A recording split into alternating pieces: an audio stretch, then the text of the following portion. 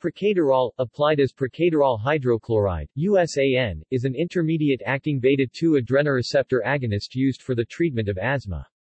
It has never been filed for FDA evaluation in the United States, where it is not marketed.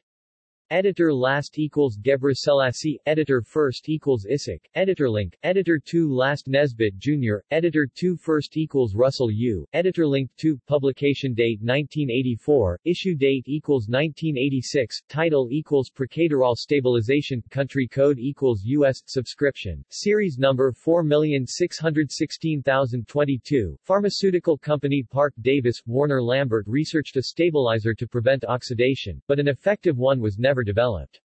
Synthesis like purbuterol, procaterol exhibits similar broncholytic properties as salbutamol, albuterol, but it has somewhat of a more prolonged action.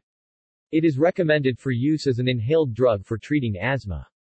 8-hydroxycarbosterol 1 is alkylated with 2-bromobutyric acid chloride 2 at the 5th position of the quinoline system, which gives the compound 3. This undergoes action of isopropylamine, forming an aminoketone, the carbonyl group of which is reduced by sodium borohydride, giving procaterol 4.